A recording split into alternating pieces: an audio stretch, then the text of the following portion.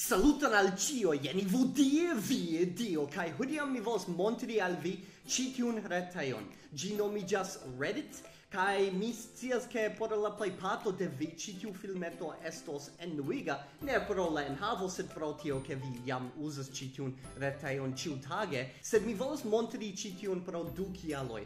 Unue, mi partoprenas novan kampanjon, kiu nomiĝas Semajno de Aktivismo, por la Esperanto-sekcio de Reddit.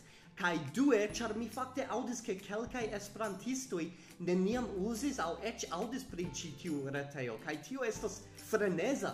Mi ĉiutage uzas ĉi tiun retejon, ĉar ĝi estas la plej bona informejo por aktualaj aferoj pri Esperanto. Do mi devas montri ĝin. Do unue jen ĝi, kaj fakte ĉi tio ne estas la tuta retejo, ĉi tio estas nur unu sekcio de la retejo. Ĝi estas por preskaŭ ĉiuj hobioj kaj ideoj imagebla, sed mi nur volas montri la Esperanto-sekcion de ĉi tiu retejo. Do jen ĝi estas, mi supozas, 4 partoj al la kutima subreddit. Tio estas la nomo de la Esperanto-sekcio, ĝi estas subreddit. Do jen la unua parto, ĝi estas la rubando, ĝi estas la plej supera parto de la paĝo, kaj sube vi havas en la mezo, kaj la plej granda parto estas, mi supozas, la afiŝejo, kaj je la dekstra parto de la paĝo simple estas informejo kaj afiŝejo kaj tiel plu.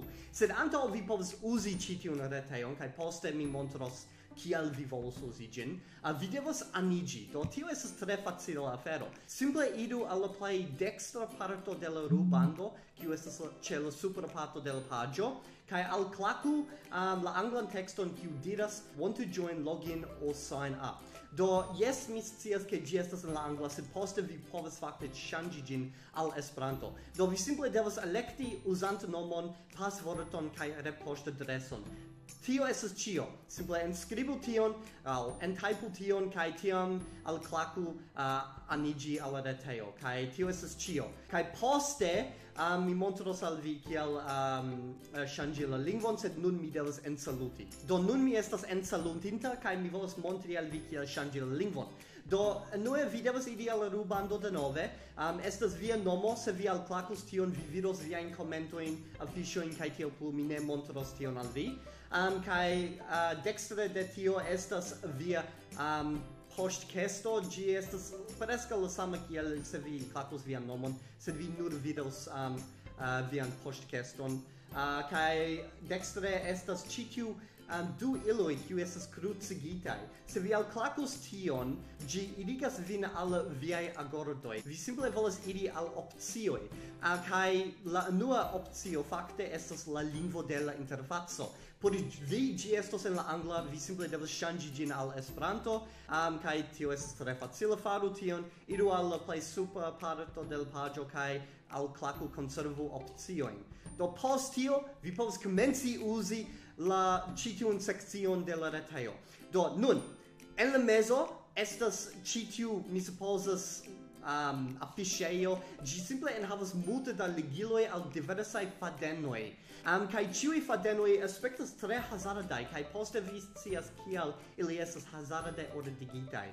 Do ĉi tie vi povas vidi ke la plejparto estas en la angla, sed ankaŭ estas multe da ligiloj en Esperanto. Vi povas afiŝi en la angla aŭ vi povas afiŝi en Esperanto. Faru laŭplaĉe. Ĉi tiu sekcio de la retejo estas por angleparolantoj kaj esperanteparolantoj. Kaj nun vi vidas ke estas multe da afiŝoj ĉi tie. Ĉi tio estas en la angla, 9 tools to help you learn Esperanto, kaj ĉi tio estas en Esperanto pendanto, pagana Esperanta flago kaj tiel plu. Kaj vi vidas ke estas nombroj maldekstre de la afiŝoj. Ĉi tiuj nombroj signifas kiom da voĉdonoj jam ricevis ĉi tiun fadenon, ĉi tiun afiŝon. Do la afiŝo kiu estas la plej aktuala kun la plej multe da voĉdonoj fakte aperos je la plej supera parto de la paĝo. Do tio signifas ke ĉiam kiam vi iras ĉi tien, vi nur vidos la plej aktualajn, plej interesajn afiŝojn, fadenojn, kiujn aliaj homoj afiŝis, mi supozas. Kaj tio estas tre bona, ĉar ĝi signifas ke vi ne devas serĉi multe por trovi la interesajn artikolojn discuto in kai tio plu char cio estos yel supro de parto de la pagio kai vi povas helpi tion char kiam vi vidas ion kio estas interesa kai vi legas gin kai gi interesas vin voĉdonu supren kai tio signifas ke gi plaĉas al vi kai tiam la retejo fakte movos gin iomete pli supren por aliaj homoj. Se io ne interesas al vi, se gi estus spamo aŭ gi simple estus negativa hazardaĵo, vi povas voĉdoni malsupren, kaj tiam gi simple movos aŭ moviĝos malsupren por aliaj homoj en la retejo, kaj tio certigas ke nur ĉiam vi vidos super interesajn aferojn. Kai poste, mi fakte ne montris al vi kiel aboni ĉi tiun parton de la retejo. Vi devas aboni la Esperanto-sekcion se vi volas ĉiam vidi esperantaĵojn. Do, vi ne povas vidi ĝin ĉi tie, ĉar mi jam estas abonita al la Esperanto-sekcio, sed simple estos butono tie, ĝi simple diras aboni, kaj vi alklaku ĝin. Kaj tio estas ĉio. Kaj verŝajne vi vidas en la rubando, ke mi havas aliajn hazardajn ligilojn aŭ lerni lingvojn monero, kreitaj lingvoj kaj tio plu. Tiuj simple estas aliaj ligiloj al aliaj jam abonitaj sekcioj de la retejo. Verŝajne vi simple enhavos kelkajn strangajn ligilojn. Vi povas forigi ilin kaj poste komenci aboni al aliaj partoj de la retejo, se vi deziras. Vi ne devas. Kai nun mi volas montri al vi kiel funkcias unu el la fadenoj, do mi simple iros al kie estas populara. Do, ĉi tio, ĉu vi trovas ke Esperanto parolado preskaŭ sentiĝas strange nelingva? Do vi simple povas alklaki ĝin, kaj tie estas la diskuto, ĝi fakte estas en Esperanto kaj la angla. Kai tie estas komentoj de aliaj homoj.